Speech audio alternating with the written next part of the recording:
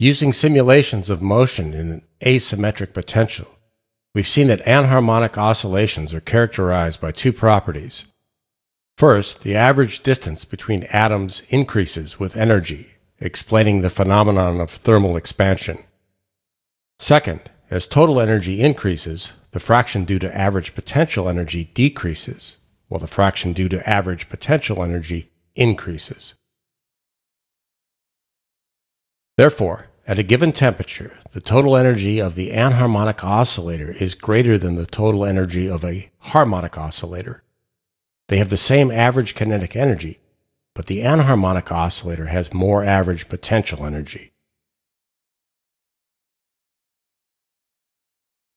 We can use statistical mechanics to calculate the heat capacity of our anharmonic oscillator. Following the statistical mechanics video of this series, we write the total energy as a function of momentum and position. E equals p squared over 2 plus x squared over 2 minus bx cubed over 3. For simplicity, we are taking the mass and spring constant to be 1. We know that the probability that momentum and position will take on particular values at a particular temperature is given by a decreasing exponential function of energy. We write f of p x equals 1 over z e to the minus p squared plus x squared over 2 kt times e to the bx cubed over 3 kt. If b is very small, then for the x values of interest, the exponent of the last factor is very small. Then we can use the approximation e to the u equals 1 plus u plus 1/2 u squared to write the last factor as a sum of 3 terms. The value of the partition function z is that which makes the probability summed or integrated over all p and x values equal to 1. We find z equals 2 pi kt plus 5 pi b squared over 3 times quantity kt squared. Then we calculate the expected value of total energy as the integral over all p and x of f of px times e of px. To second order in temperature, we obtain kt plus 5b squared over 6 times quantity kt squared. Replacing kt with 2 times kinetic energy and adding a plot of this function to our previous graph, we see that it matches our experimental values quite well, except at very large energy.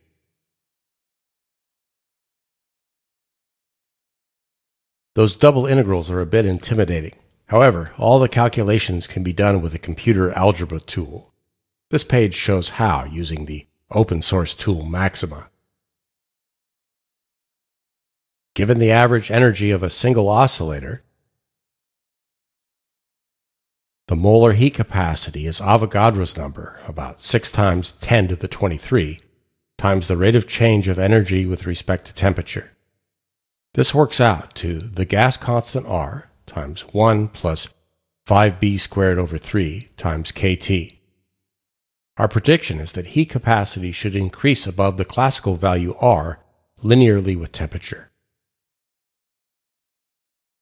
Here are the molar heat capacities of lead and aluminum as a function of temperature, from roughly room temperature at 300 Kelvin up to 600 Kelvin. The lead curve is quite linear. At higher temperatures, the aluminum curve is also. The dotted horizontal line is the Dulong-Petit value. The Debye temperatures are 87 Kelvin for lead and 390 Kelvin for aluminum. This allows us to understand why the aluminum plot is curved near room temperature, while the lead plot is not. 300 Kelvin is well above the Debye temperature of lead, so its vibrational degrees of freedom are completely thawed, and heat capacity follows the classical model with the anharmonic linear correction. But 300 Kelvin is below the Debye temperature of aluminum, so its vibrational degrees of freedom are not completely thawed out. Only as temperature exceeds the Debye temperature does the graph transition to the linear behavior we have predicted.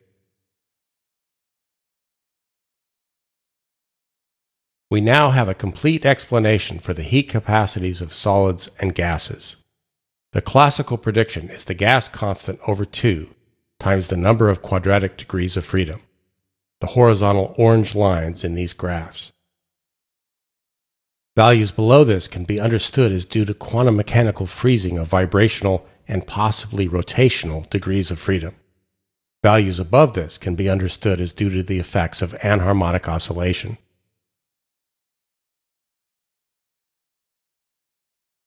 Let's return to the central idea of the third law, entropy at absolute zero temperature.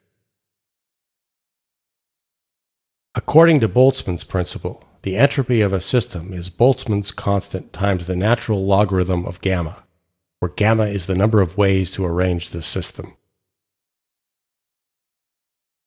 So, the third law is fundamentally a statement about the number of ways to arrange a system at absolute zero temperature. Thinking quantum mechanically, a system has various possible energy states. At absolute zero, it must be in its ground state, the state of lowest energy, since there is no thermal energy available to excite higher energy levels. Let's denote entropy at absolute zero by S0. If S0 equals 0, then gamma must equal 1. There is only a single way to arrange the system, and we say the ground state is non-degenerate.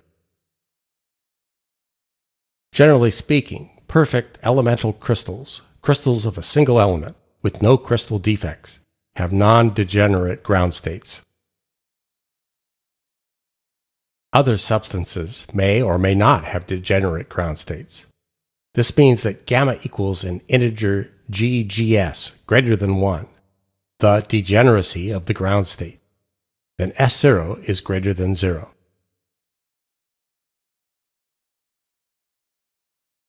A classic example of non-zero entropy at absolute zero is the so-called residual entropy of ice.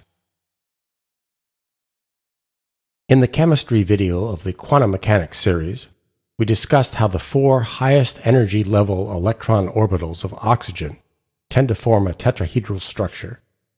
2 of these orbitals are filled with 2 electrons, while the other 2 contain only 1 electron. The unfilled orbitals strongly bond to hydrogen atoms, creating the water molecule. In the common form of ice, the oxygen atoms form a crystal lattice based on this tetrahedral geometry. In between each pair of oxygen atoms lies a hydrogen atom. If these were positioned symmetrically, as shown here, there would be no degeneracy in the ice crystal. Instead, each hydrogen atom is chemically bonded to a single oxygen atom. The result is that 2 of the 4 tetrahedral directions will be occupied by chemical bonds with hydrogen atoms. The other 2 directions will form weaker, so-called hydrogen bonds with an adjacent hydrogen atom, which itself is chemically bonded to a neighboring oxygen atom. The ground state degeneracy of ice arises from the different ways these 2 chemical and 2 hydrogen bonds can be oriented. Here are the 6 ways that 2 hydrogen atoms can be chemically bonded to an oxygen atom. Notice that for any one of the tetrahedral directions, a blue bar, half of the arrangements have a chemically bonded hydrogen atom and half do not. If this was our only consideration, then each water molecule in the crystal would have 6 possible arrangements. Therefore, a crystal with n molecules would have a degeneracy of 6 to the n. But the arrangement of each molecule has to be consistent with the arrangements of the neighboring molecules. If we place a chemical bond on one of the tetrahedral directions, the probability that the neighboring molecule will not also have a chemical bond in this direction is 1/2. For 2 chemical bonds, therefore, the probability of being compatible with 2 neighbors is 1/2 times 1/2 equals 1/4. Therefore, the average number of arrangements for each molecule is 6 times 1/4 equals 6/4. So the number of ways to arrange n molecules of water in an ice crystal should be gamma equals 6/4 to the n, which is 3/2 to the n, and S0 should equal k log 3/2 to the n, which can be written kn log 3/2. If n is Avogadro's number, then kn is the gas constant R. In 1935, Linus Pauling used this logic to argue that the residual entropy of ice at absolute zero should be R log 3/2, equal to 3.37 joules per mole Kelvin. In 1936, Gioch and Stout used measurements and calculations to establish the actual residual entropy as 3.4 joules per mole Kelvin, in excellent agreement with Pauling's prediction.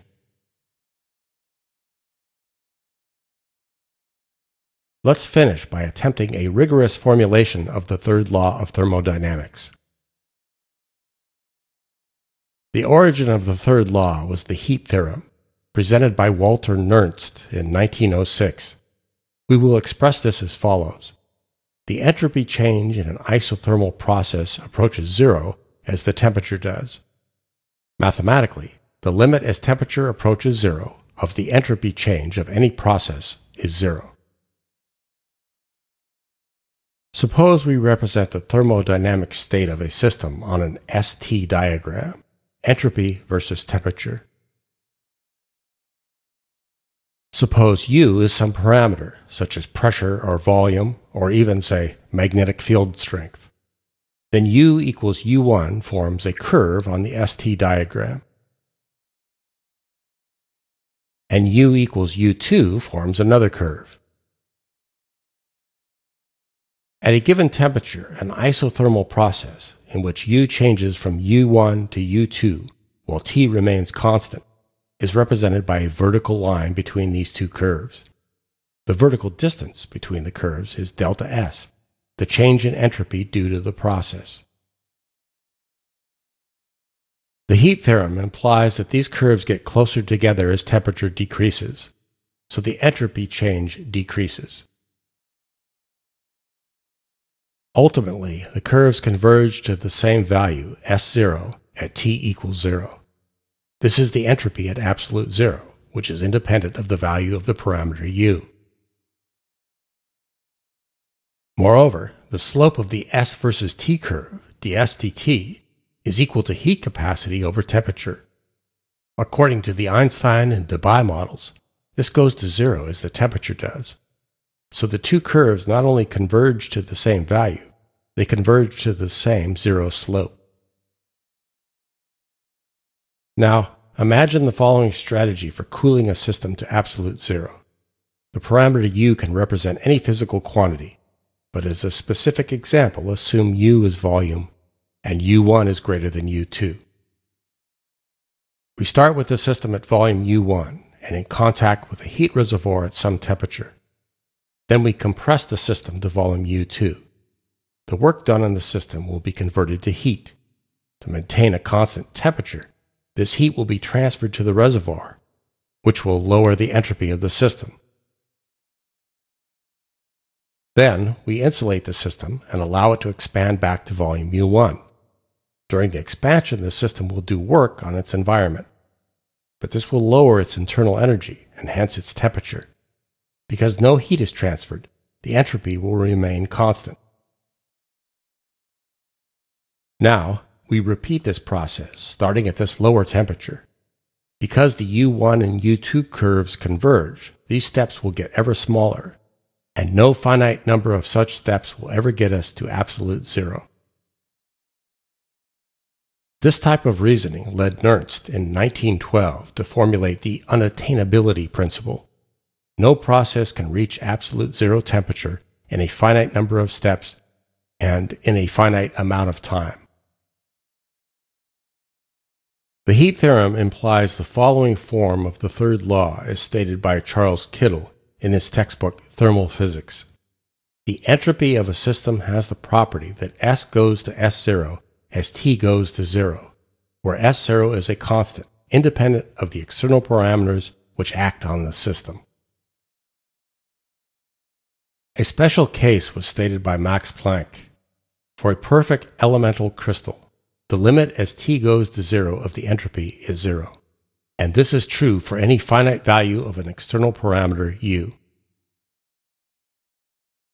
In video 5 of this series, we derived the Sackur-Tetrode equation, which gives the absolute entropy of a monatomic gas.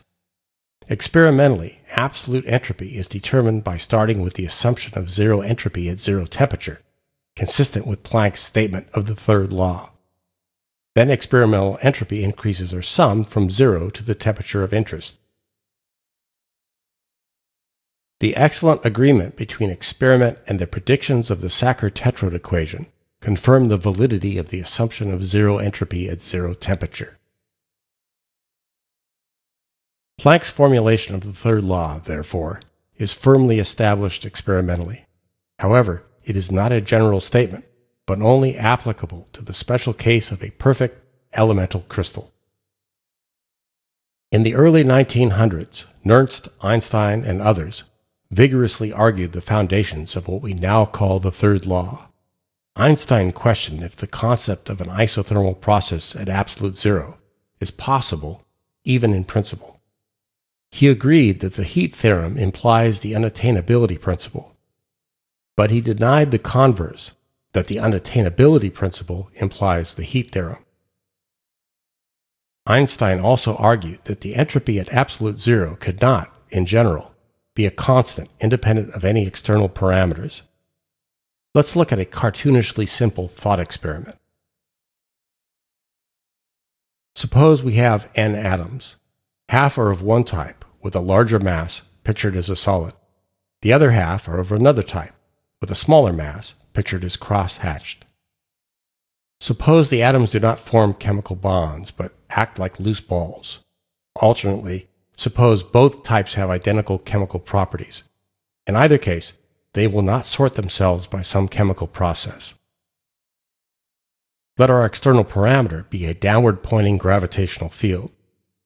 The system is held at a temperature high enough that individual atoms can diffuse throughout the system. The atoms will tend to separate, with the heavier toward the bottom and the lighter toward the top. Then, assume the temperature is lowered, very slowly, to absolute zero, so the structure is frozen in place. The system will freeze in its lowest energy state, one in which all heavy atoms are on the bottom and all light atoms are on the top. Since each atom is indistinguishable from the others of the same type, there is only gamma equals one way to arrange this system.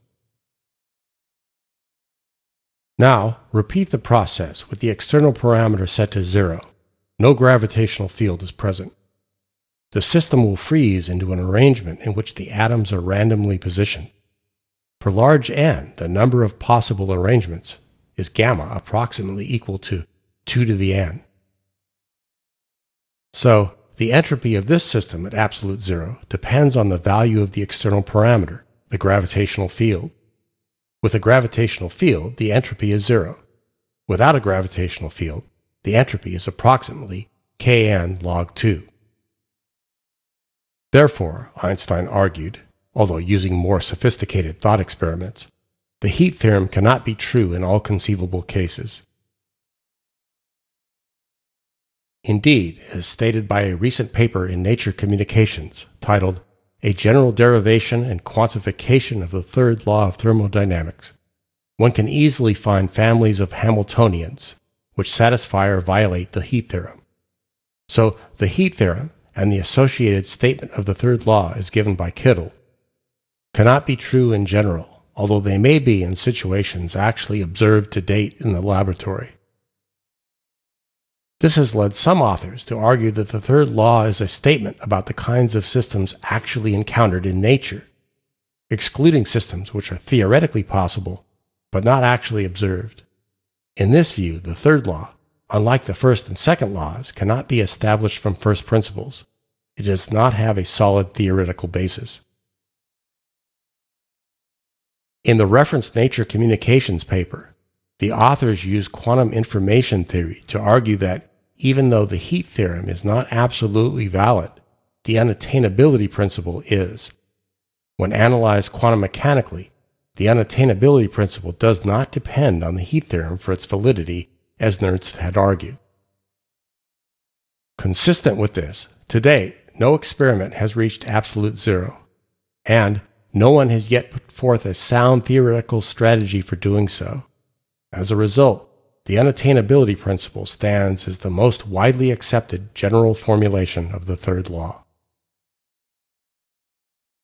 In light of these considerations, a reasonable conclusion given in a paper on the early history of the heat theorem and third law is that the third law is of a different, less fundamental, and more experimental character than the other laws of thermodynamics.